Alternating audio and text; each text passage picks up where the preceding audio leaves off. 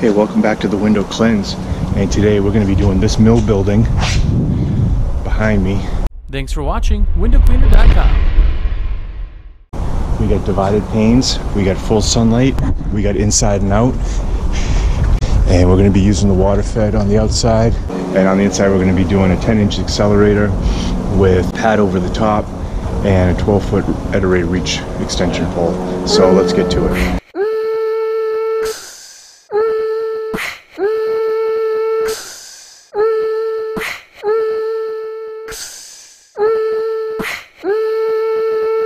Okay, this is a great example of downtime, how one problem can lead to another. The epoxy was dried out, and so my brush was spinning. The simple solution would be to just apply some JB Weld. I bought some JB Weld weeks ago, can't find it, misplaced it, knew that I misplaced it, was on my list of things to do to buy some more, and to organize the van, which would probably help me find what I had misplaced. So now I'm on the job. I don't have the JB Weld. I forgot that this problem existed. I tried some self-tapping screws, which solved the problem, but it punctured the hose that was inside. So now I have water dripping down my foot and my leg while I'm working. So I'm trying to fix the problem, so I stop everything I'm doing. I still can't find anything to fix the problem because I had this like elastic tape that you can mend rips and leaks in hoses. I have it somewhere, can't find it. I've wasted a lot of time trying to fix this problem that is a simple fix, but because there's multiple seemingly unimportant things that have happened, it's created a lot of downtime on the job. I'm just going to go ahead and work with water dripping down my leg, and that's what you do. Barely any water coming out of that brush. Okay. So what is the problem? What I really need to do is cut this and replace the hose.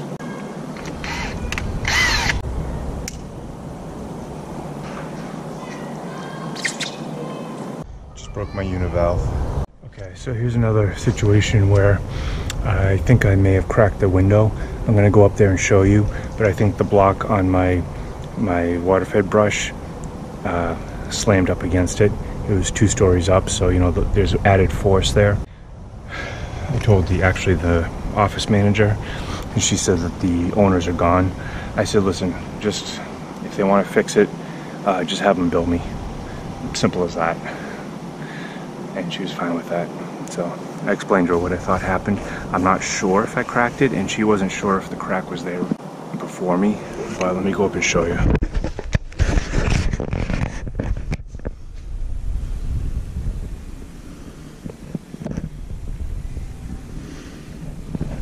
You can see standing down there, I got distracted and just made a careless mistake, I think.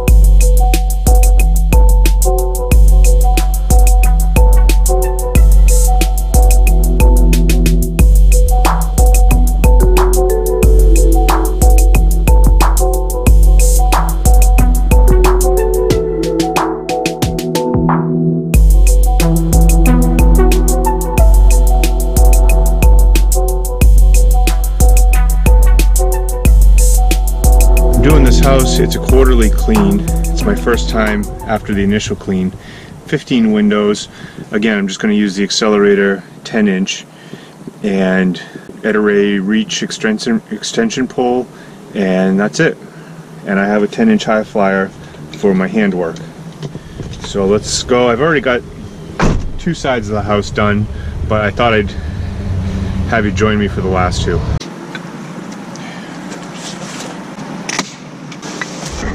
snapped this in trying to get screen out. I just wasn't thinking. Carelessness. So I'm gonna go tell her and see if I can find this piece. So this is like their spice patch, so it smells like oregano, and I cannot find a little piece. It's white, semicircle. Heat when I do stuff like that. I'm not thinking. You know, this is good that this happened, because stuff like this can really rattle you, mess up your whole workflow. And I'm just switched over back to my accelerator because it just does a better job. But if you run into screens that have those tabs, you can always leave about ½ an inch at the bottom so that it doesn't, the clips don't engage. And just make sure that you're level with this sash or whatever you call it. So now I'm like really beating myself up, like, how could I do that? I'm better than that, I know better than that. What's this gonna cost me? I'd rather them fix it, charge me, and move on, than them to say, oh, it's okay, no problem, and then they never want me to come back and clean the windows again. That's the option I don't want. It's probably not going to cost me anything, but what it will cost me is like a clean conscience if I don't say anything. So I'd rather not. And in the, you know, there's always a chance that they see it and find it on their own, and then, you know, what are they going to conclude? How did this break? Well, who else touches the windows? Was it always like this? Did the guys who installed it do this? You know, and then they realize, well, maybe it was the window cleaner. And then they ask you, yeah, I did. Why didn't you tell us? What are you gonna say? I mean, so it's just better just to go tell them and offer to pay for it. I just wish I could find the piece. So I did find the piece. I did find it, and I mean, for cosmetic's sake, it'll just stay in there, but I'm still gonna tell her and show her. So am I gonna make the same mistake again? And you can see someone tried to do that already. That is not for me.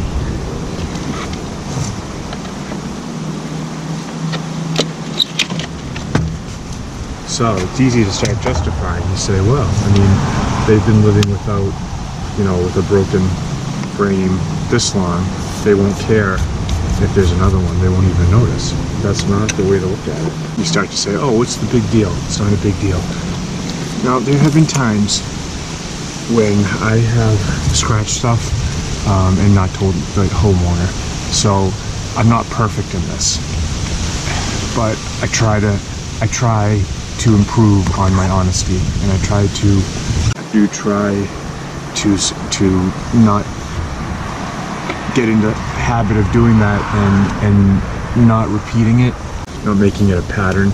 And I really shouldn't do it at all, you know, but in the past that has happened, and all you can do is deal with the present situation and just not do it again, not repeat your mistakes. Hear that breeze? It's so soothing.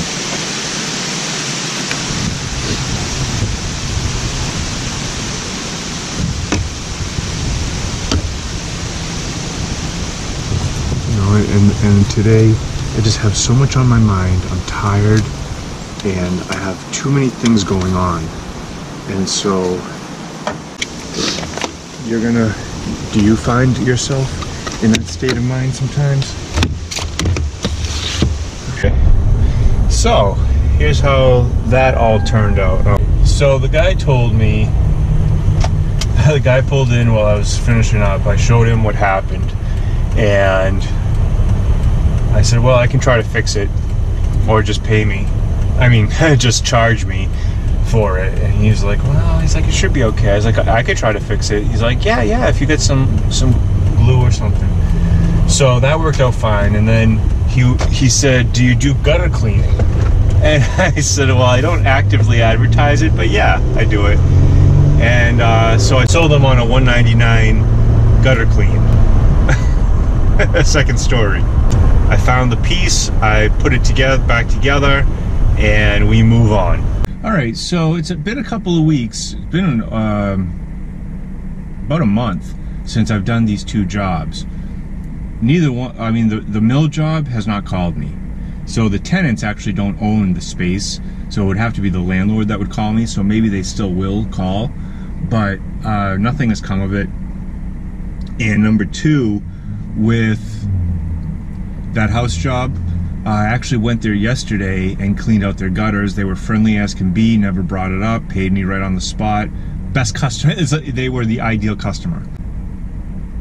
You know, when things go wrong on the job, the best thing to do is just tell the people what happened, what you think happened, and apologize and offer restitution, namely to pay for it.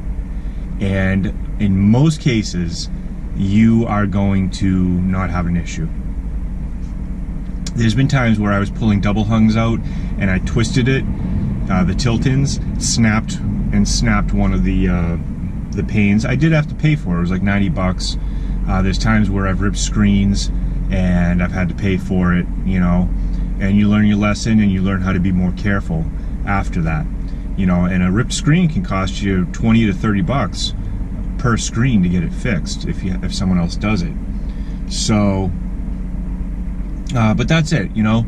Just be upfront, be honest, and move on, and don't beat yourself up about it, but just learn from it.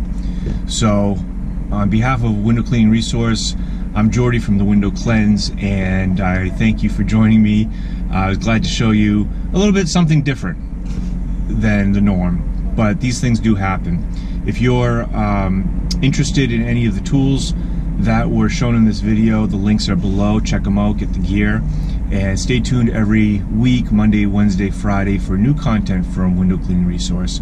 Until next time, I wish you a good day. Take care.